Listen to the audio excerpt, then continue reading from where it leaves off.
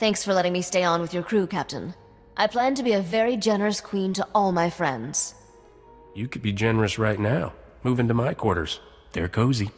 A man who describes his quarters as cozy really means he leaves dirty clothes on the floor.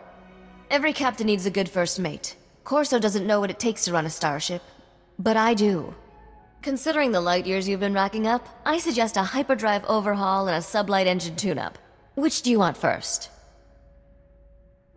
We're always in a hurry. See if you can squeeze some extra thrust from the engines. Consider it done. I'll be indispensable before you know it.